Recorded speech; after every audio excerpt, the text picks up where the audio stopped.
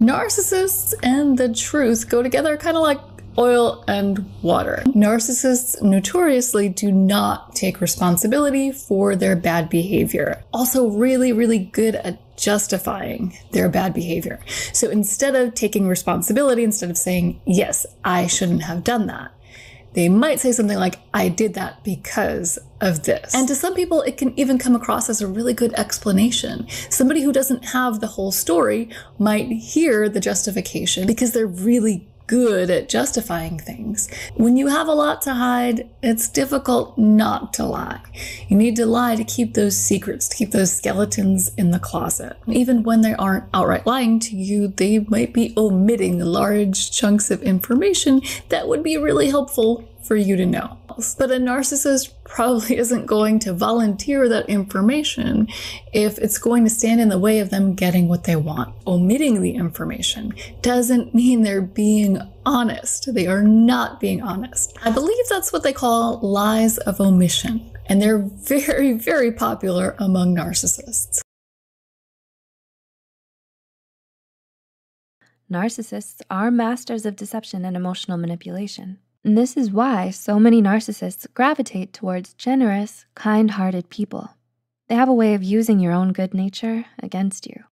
They expect the people around them to just do what they say and meet their every need, or else they'll lash out and throw a tantrum.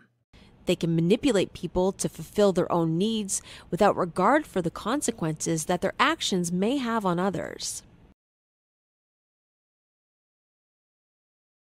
Do you have a friend who doesn't care about your opinions or your feelings? Because narcissists think about themselves and only themselves, they lack the ability to feel empathy for others or remorse about their own wrongdoings. Narcissism and empathy don't go hand in hand. Narcissists are unwilling to see the world from the perspective of others. As a result, they're able to exploit others without any feeling of remorse. Their perception leads them to believe what you have to say isn't important, so they blank it out. Rather than actively listening and integrating in discussions, they treat all conversations as a platform to present their ideas only, which they think are the only ideas worth listening to. They try to be dismissive about the other person, to show that they don't really even care about them.